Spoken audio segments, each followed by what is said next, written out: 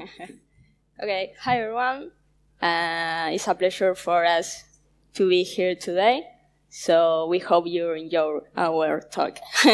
We are having a fun time in Europe. So okay, let me introduce myself briefly. My name is Sheila. I am 22 years old. We came from Argentina. And I began in information security. I am 12 years old, just studying by myself. And at my 15 years old, I wrote a book on web hacking. And in the last time, I wrote so many papers about NSA exploits like Eternal Blue, Eternal Romance, whatever. You can see those papers in ExploitDB website. Also, I'm a developer in assembly. I like assembly. C, C++, Python, some web technologies. And actually, I work as security researcher, always from an offensive security viewpoint, but because it's fun, and just because I like to break everything. So, okay.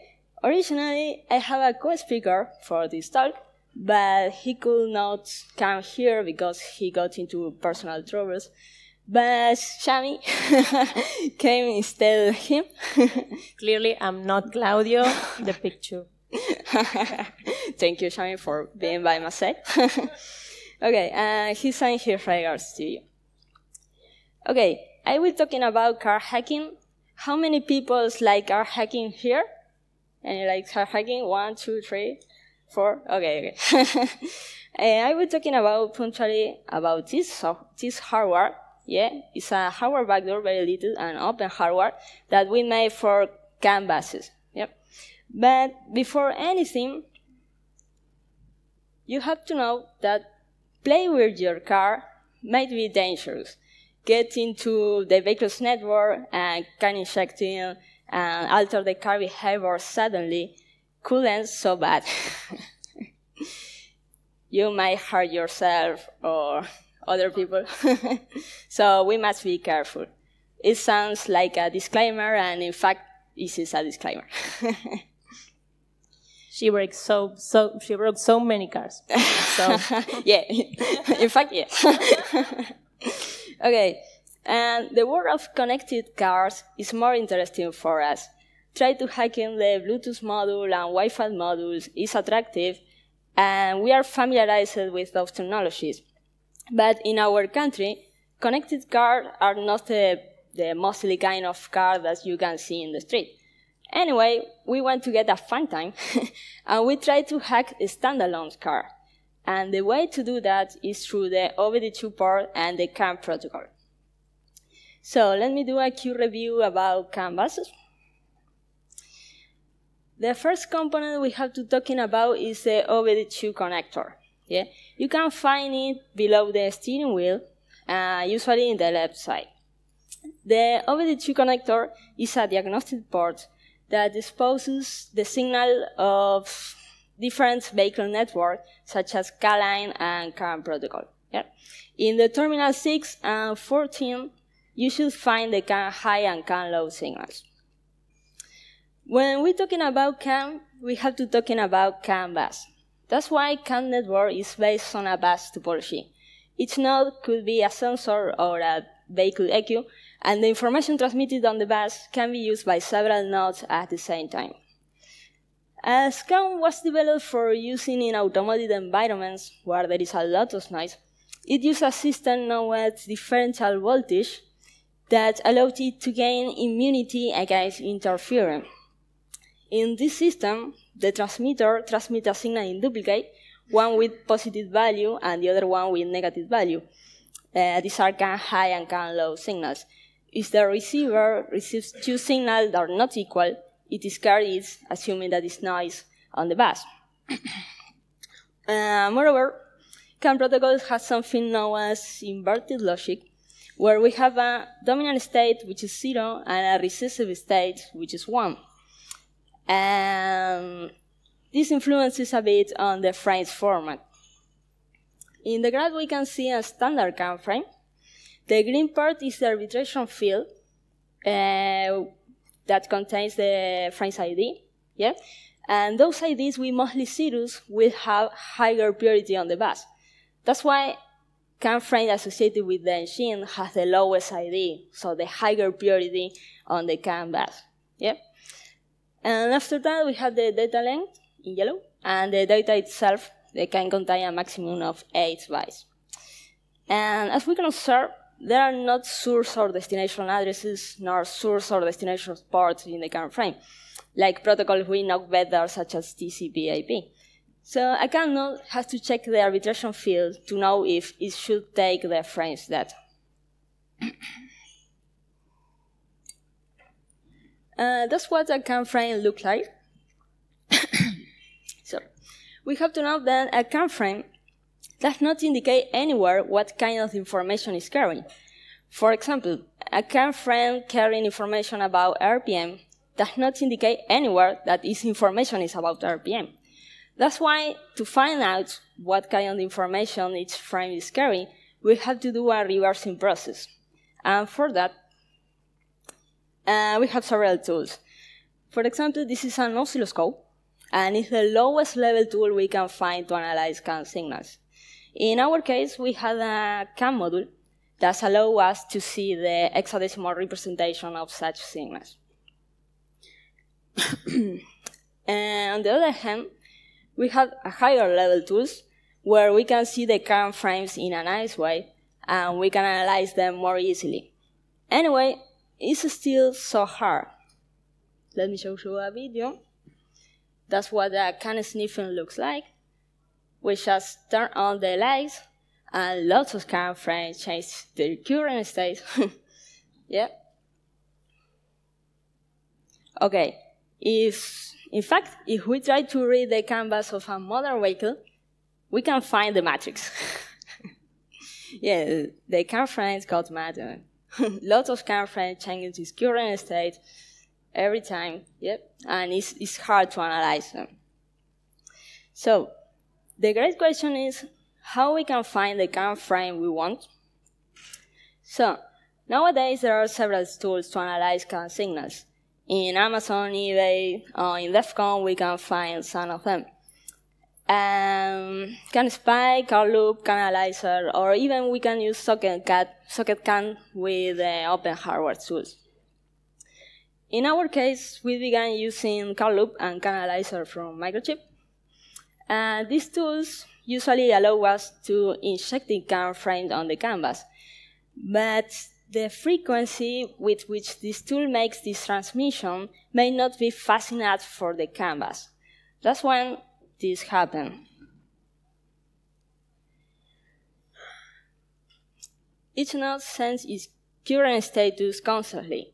So in this case, the likes module is sending that the current like status is off, while we are injecting every 100 milliseconds that the likes are on. So that's what produces the flicker effect. Yep. So we need more speed for injecting in the canvas. That's why we made this new hardware tool for backdooring and hacking canvases.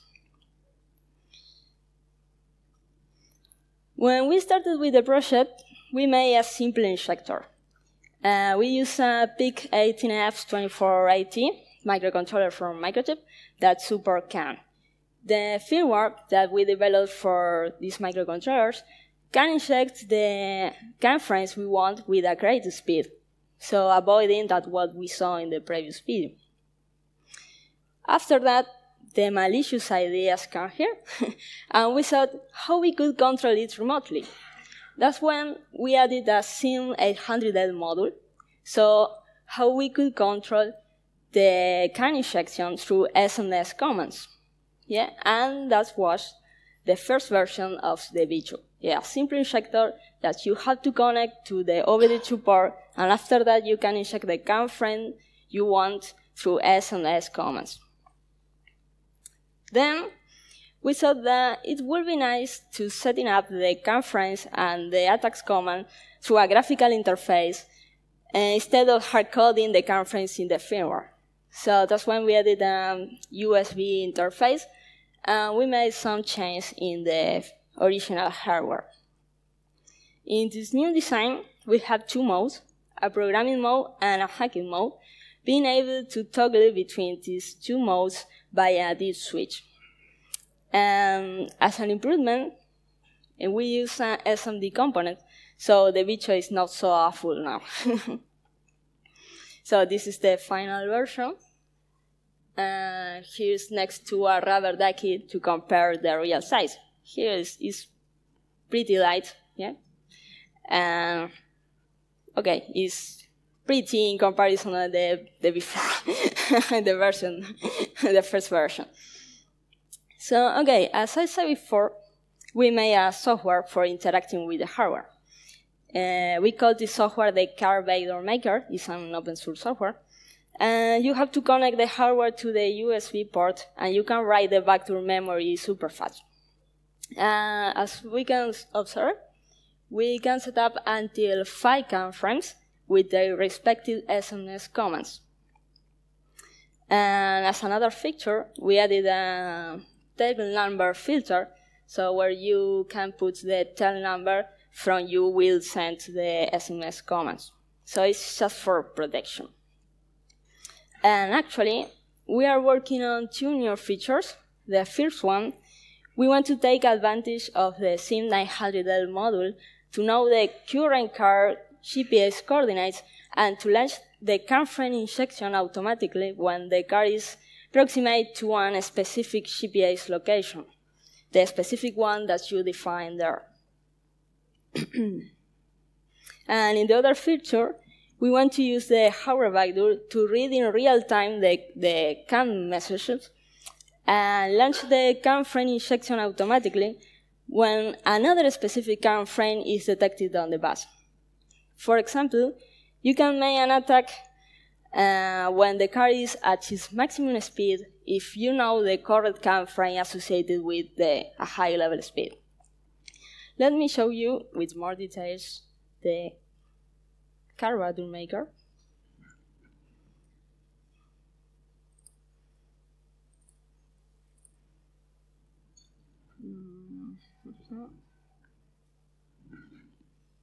Yeah. Okay.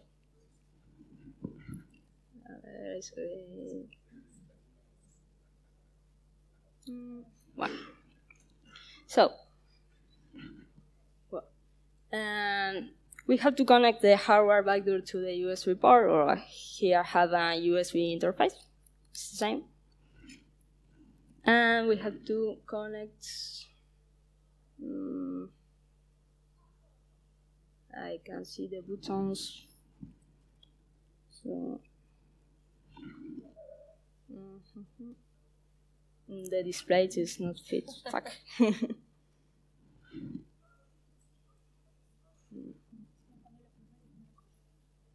Sí, pero bueno.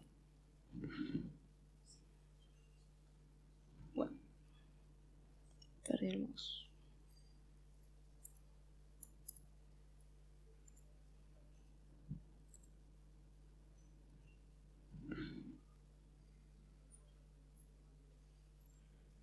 Okay, so in the bottom there are two buttons. Connect button and write button, right? In the button below the progress bar. So, we have to connect. Okay. Yes, I can see connect. Okay, it's connected. So I will restore an attack template. Store.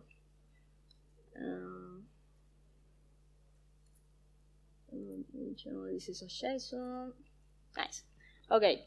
Here we have 5 different CAN frames and their respective SMS commands.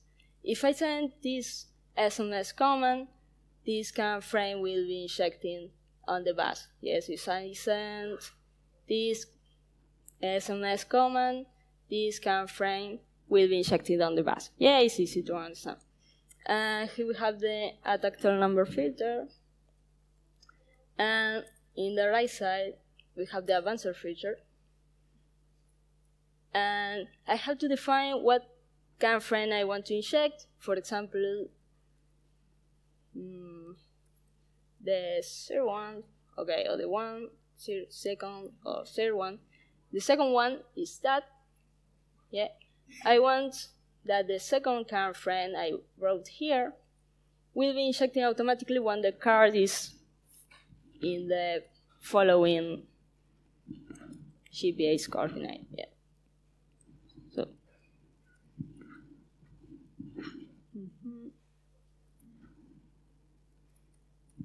So it's just an example. And in the other feature, again, I have to define what kind of frame I have to inject, one of them, the second one or the third one, and I have to define with what kind of frame I want to do match. Yeah, when this kind of frame is detected on the canvas, the kind frame injection will be launched automatically.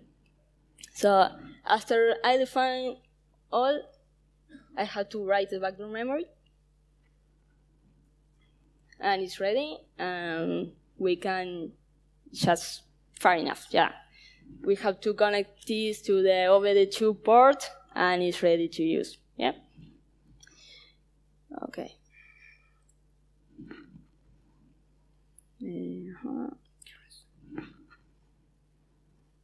So, a good question is there any way to find out the cam frame I need without making a reversing process? The answer is yeah. We made another project. This is an open cam frame database. Yeah, this is a website, opencamdb.online, where you can share your cam frames and looking for other ones. So this is easy to use.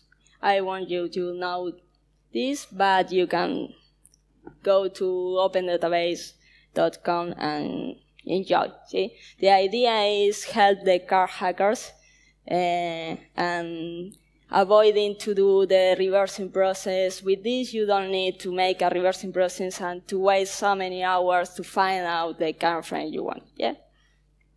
So finally, we have the Open Hardware Backdoor tool for backdooring canvas, and the car backdoor maker for interacting with the hardware and setting up everything super fast, and the OpenCamDB for getting the cam frame you want. So we reached the best part. Let me show you the result of put it all together. The car couldn't make it to Luxembourg, so we have a video.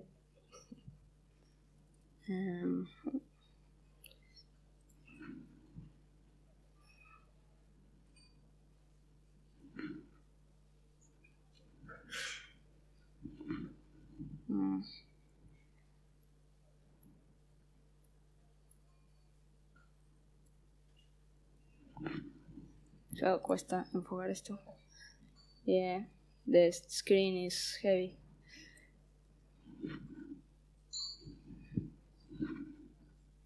Sí, pero el play.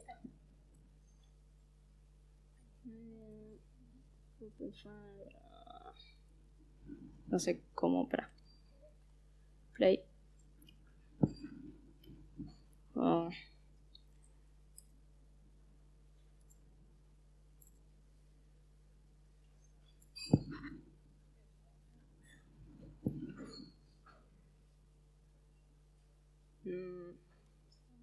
No, no se ve. Excuse me.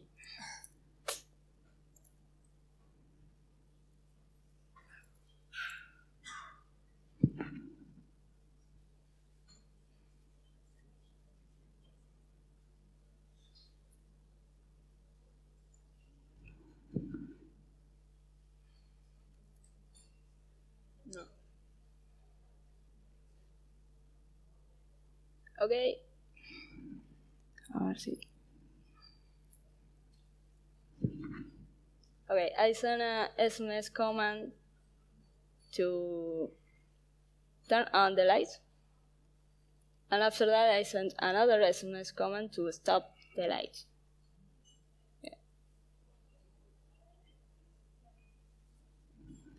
Yeah. I have another demo.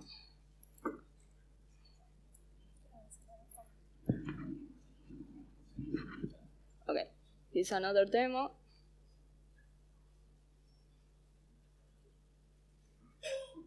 We send a SMS command and the brake lights turn on.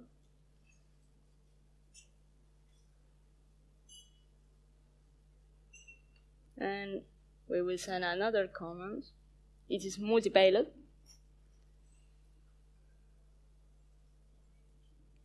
And the tachometer got mad. Yeah.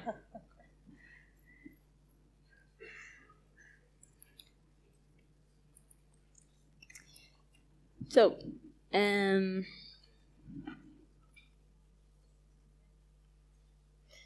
this is the KitKat where you can download the car Backdoor maker and the hardware schematic. All is open. The OpenCAN is OpenCAN. That's all. Yes. For now, this is all. Thank you.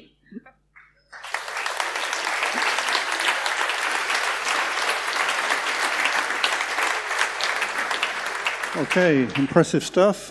Questions? Nobody has any questions. You didn't bring the car with you.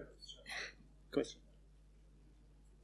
Nice presentation. Great, congrats. I just wanted to ask you, I'm sorry for this blunt question, but how many cars did you own? How many cars? Yeah, see, 3, 4, 5, and our friends. Cars for friends. But we broke cars from our friends, and it cost. Yeah, 2 cars broke. Okay, any more questions, comments? No, I see there's various tweets going out saying people are very scared. People are very worried now. Okay, well, thank you. Thank you.